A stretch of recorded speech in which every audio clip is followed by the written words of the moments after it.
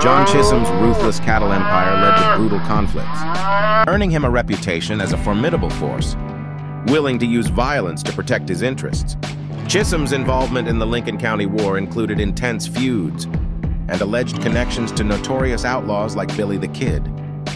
Chisum's vast cattle ranches stretched across thousands of acres, but his success came at the expense of smaller ranchers who faced intimidation and coercion. The power wielded by Chisum in the cattle industry instilled fear, making him a larger-than-life figure with significant political influence in the Wild West. Chisum's unscrupulous business tactics, including cattle rustling and monopolistic practices, left a dark legacy that contrasted with his public image.